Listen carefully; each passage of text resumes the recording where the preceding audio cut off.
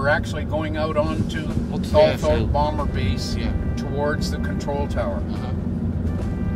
I'd been here before, in 1986 for the Tholthorpe reunion, in 1995 for the POW story, just before we headed off to Norway to recover Halifax NA337.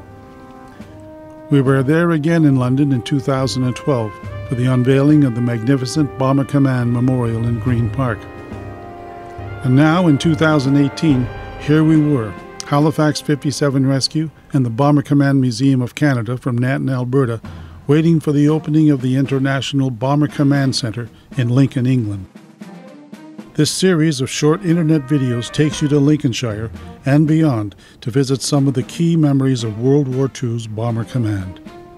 When you look at the Second World War, that's coming of age of the RCAF. So as many feel Vimy was a coming of age for Canada and perhaps the Canadian Army, this monument here with what it means for all the Canadians that served in Bomber Command and did so with distinction. Okay, Stu, in a nutshell, if you had to say it quickly, how important is the Halifax bomber to Canada and its history?